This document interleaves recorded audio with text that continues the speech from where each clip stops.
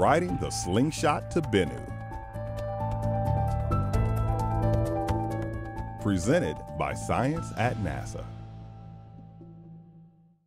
We're all familiar with vehicles that move by using wind, solar energy, gas, or electricity. But occasionally, vehicles are able to use the most efficient and powerful force of all, gravity. Gravity's pull is being used to help propel a small spacecraft known as Osiris REx to a near-Earth asteroid called Bennu. The mission? Bring back at least a couple ounces of the asteroid so scientists can explore how planets formed and life began. Gravity is the key to getting this spacecraft to Bennu. For decades, astronomers observed how a planet's gravity could move large objects like comets out of their orbit. Then, in 1974, NASA's Mariner 10 became the first spacecraft to employ the slingshot effect, also known as a gravity assist, to reach another planet.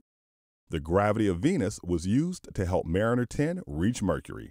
Now, NASA scientists and engineers are using Earth's gravity to slingshot Osiris REx onto Bennu, a relatively small asteroid about the height of the Empire State Building. There are a number of benefits to using gravity to propel Osiris REx to Bennu.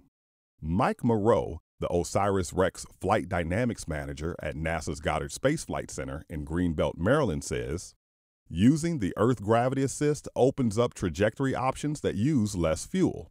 In this case, the Earth flyby is changing the plane of Osiris REx's orbit by approximately 6 degrees, which will align the spacecraft with the orbit of Bennu.